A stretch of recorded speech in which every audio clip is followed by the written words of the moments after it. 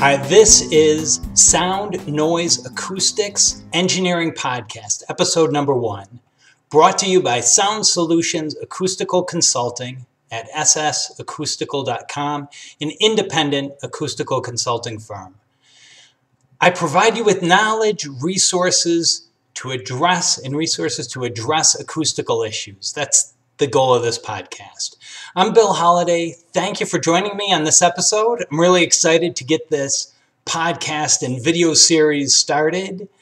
Our goal is to explain some of the projects, some of the issues we come across, provide resources, inexpensive tools, guidelines.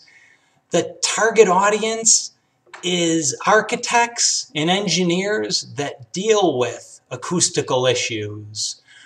It could also be other people that have acoustical concerns and would like some solutions.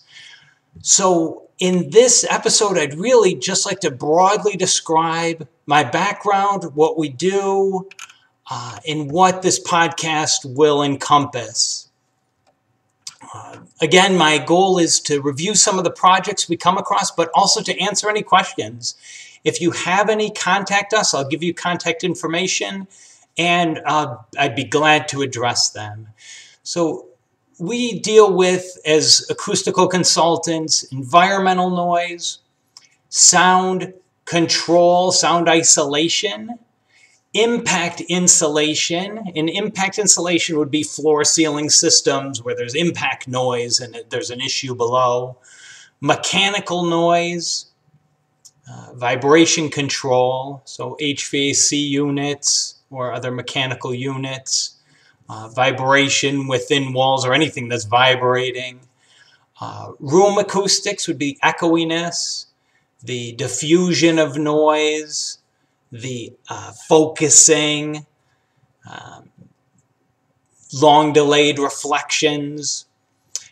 We deal with traffic noise, sound barrier design, vibration, measurement, noise measurement, which tie into a lot of the different areas. Product noise, so we deal with testing to meet standards for different products, but also evaluating where the sources are being generated and what steps can be taken to control that noise and provide expert testimony. But what I'll be addressing in this podcast and blog and video series will be different projects and different principles for those different topics. So let me give you a little background about myself.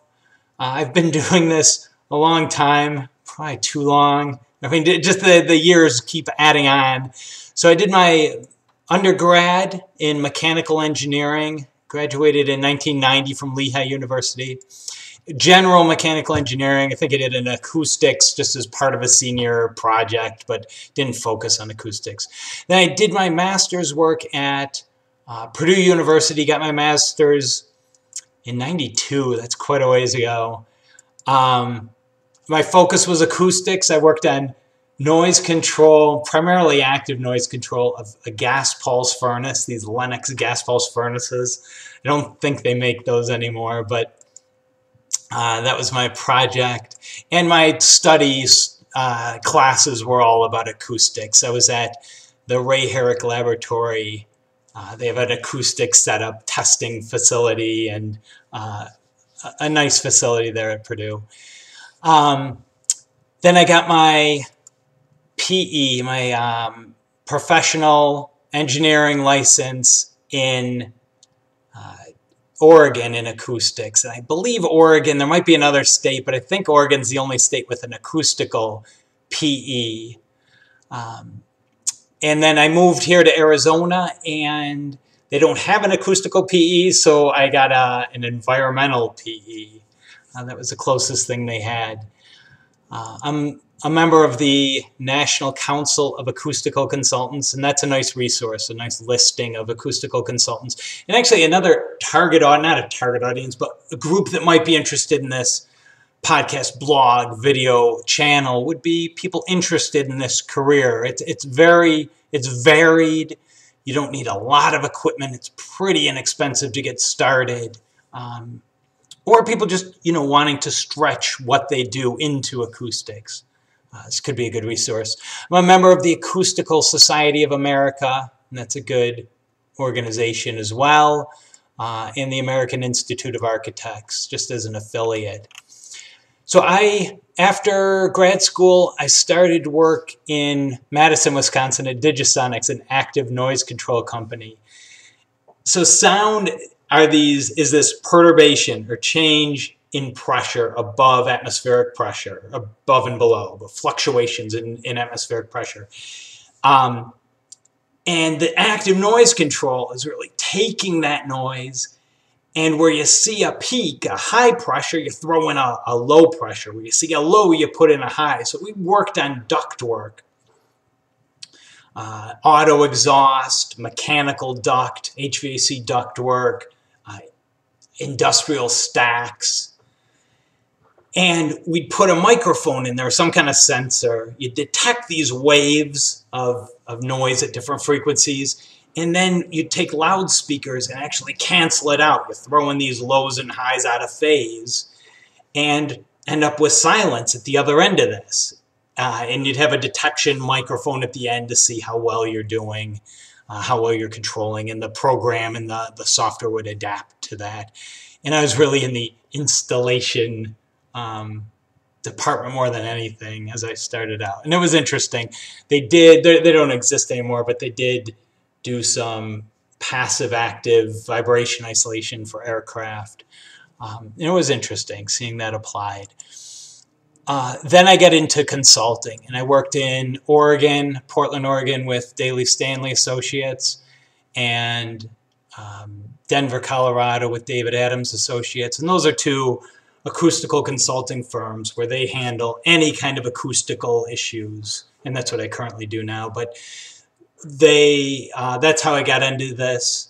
They handled architectural acoustics, the sound isolation, the room acoustics, mechanical noise, and the environmental noise, measuring, monitoring, coming up with mitigation measures, reducing the noise, seeing if there's violations. And then I came to Tucson, Arizona, where I currently am, and my first job was with Intranco, an engineering firm, who got bought out by Jim Harris, and then got bought out by AECOM, which many companies are getting bought out by AECOM. I think URS and AECOM, I don't know if they merged or if AECOM bought them out, but they're a monster company. And we're focused on environmental noise, and road noise in particular. That environmental department at Intranco disappeared when they got bought out, and so I started my own firm called Sound Solutions here in Tucson. I travel anywhere to deal with noise issues, but mostly I'm in the Southwest, and deal with any acoustical issues. I don't know if there's any other background that would be of interest. I think I'll leave it at that. We have, well, let me touch on a few things.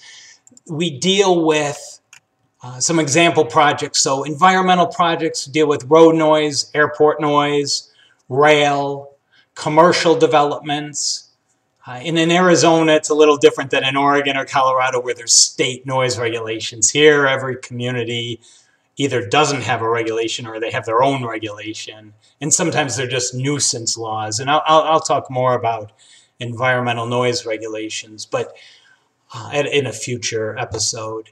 But we do deal with that in some communities. When a new development comes in, you do need to evaluate if it meets noise standards.